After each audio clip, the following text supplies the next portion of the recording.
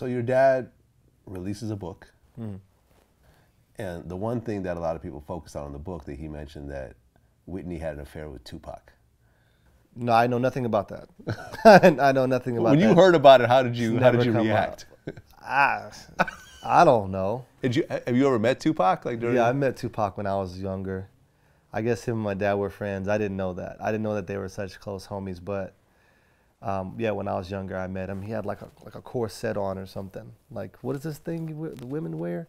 corset? Yeah, one of these with like suspenders that attached to it. He probably had it custom made. I mean, Well, the black leather one. the black leather one. Oh yeah, He the had death row, the death row days. He had the black leather one with the bandana on, and he just was just talking to me at random. You know how people talk to kids when they see a kid, hey, what's up, little man? Yeah. You know, just stuff like that. But I didn't get to like hang out with him a bunch or anything. Yeah. So when you read, I mean, did you read your dad's book? Yeah. Okay. When you read that part, how did you feel? I didn't know how to feel about that. That was a little bizarre. It's like, oh, that happened. Oh, okay. So that's why you guys weren't hanging out. You know, I didn't know how to feel about it. Just weird. Just weird. Yeah, I don't know much about that. So then the catastrophe happens. Yeah. With Whitney. Mm-hmm.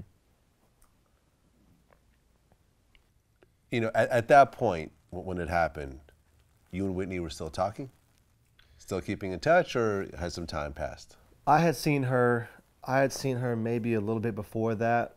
Like I said, all the years blur together. So trying to come up with a specific day is like impossible for me. But I thought I had just seen her. I just saw you. I just spoke to you. We just went over some music. We just went through this. And it's just not real, you know, right when it, I mean, I feel like that's how it is for anyone, Yeah. not just for us. No one's ever ready for something Exactly. like that. You know, right when something happens like that, you're like, yeah, right. Yeah, right. So you didn't believe it? No, especially because there's so many lies within the media. It's like, Right. get out of here. They're going to say she's all right tomorrow. And I call my dad and he's like, no, this is real. Get back here now. Because I was in Arizona. Get back here now. How was your dad over the phone? Was he crying? Was he falling apart? My dad can be, how do I put it? My dad's not a super emotional person. Mm-hmm.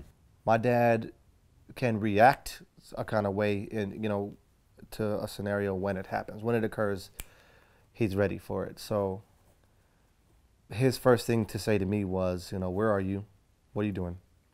Okay, you're far. Where's your sister? Immediately. So we're on the same page. Because as much as I want to react to her passing, that's not what I can do anything about. It's done. It's gone. It's over.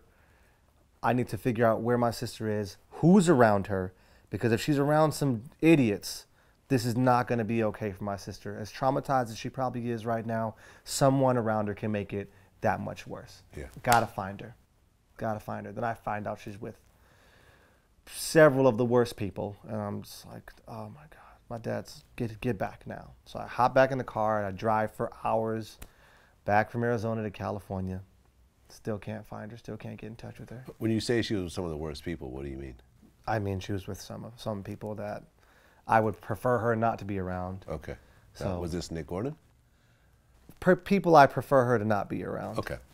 So you can't find your sister? No. I don't know where she is.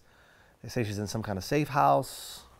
Safe house? Yeah, I didn't even get it. Like, she's in some kind of, that's what I was told. She's in some kind of safe house.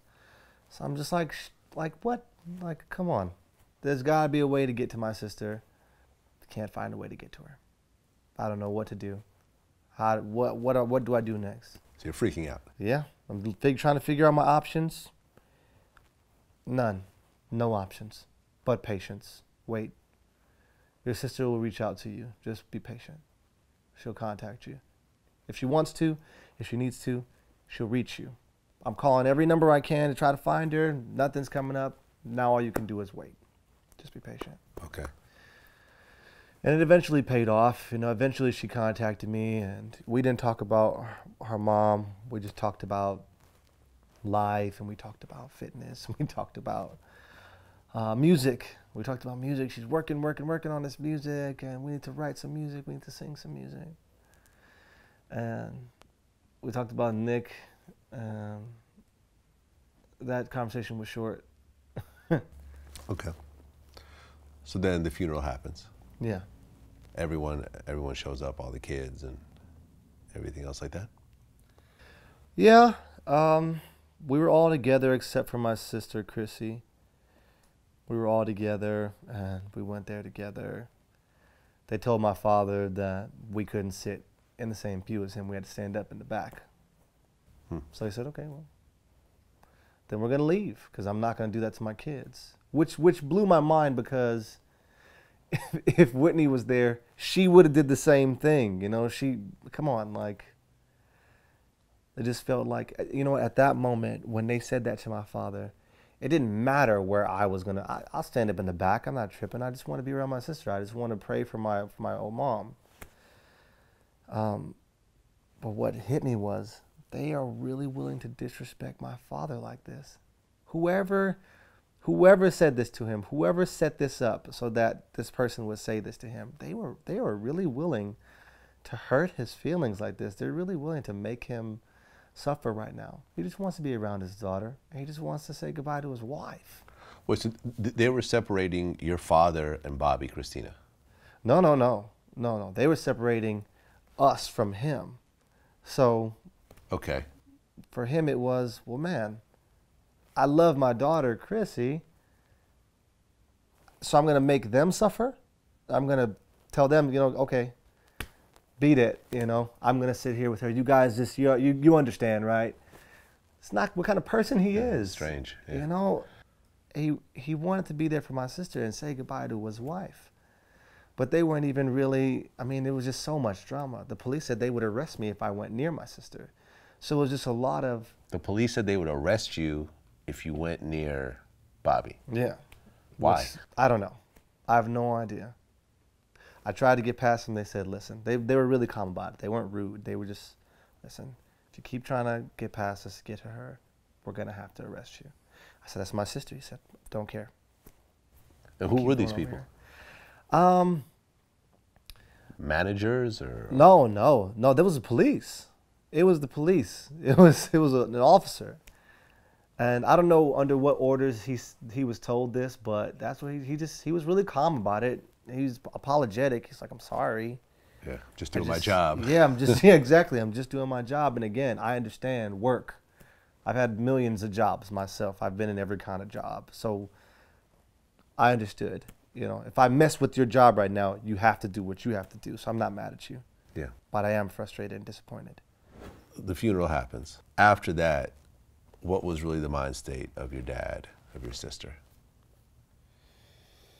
I mean, I don't know. You're kind of asking me to be psychic here, you know. Well, I mean, did you guys have conversations about it? Did at one point, did Bobbi Kristina ever tell you how she felt about her mom passing in the way that she did? And, you know, I mean, because you're not supposed to lose your parents so young.